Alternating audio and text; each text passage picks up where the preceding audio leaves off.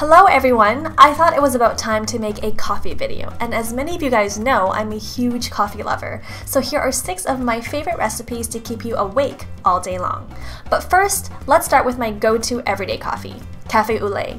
This is a simple coffee with steamed dairy-free cashew milk. Just add black coffee to a cup and put in your favorite milk.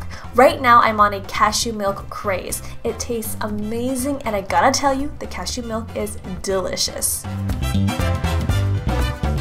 If you're a big fan of chai, you gotta try this coffee chai latte. Grab your favorite chai tea. Here I'm using David's Tea Coffee Chai, and I'm gonna put about a tablespoon of this into a tea bag and steep this in boiling water for about 5 minutes. Then I'm going to fill the rest up with black coffee and some milk to bring this spiced up coffee chai latte to life. For an afternoon pick-me-up on a hot summer day, this easy iced coffee recipe will definitely hit the spot. Fill a mason jar with some ice cubes, then fill it about halfway with milk, and then the rest with black coffee. Give it a stir and enjoy! For the chocolate lovers out there, this one is a big hit. Add 1 tablespoon of organic cocoa powder into a cup, then fill it up with black coffee. Give it a nice mix and add a dash of cinnamon for an extra kick.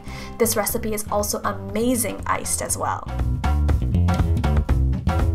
If you love the taste of coffee but would rather stick to a caffeine-free drink, here's an easy recipe. Take a small espresso cup and fill it with decaf coffee. Then add milk. I always end up having one of these after a big bowl of pasta. You'll be able to sleep too with this one.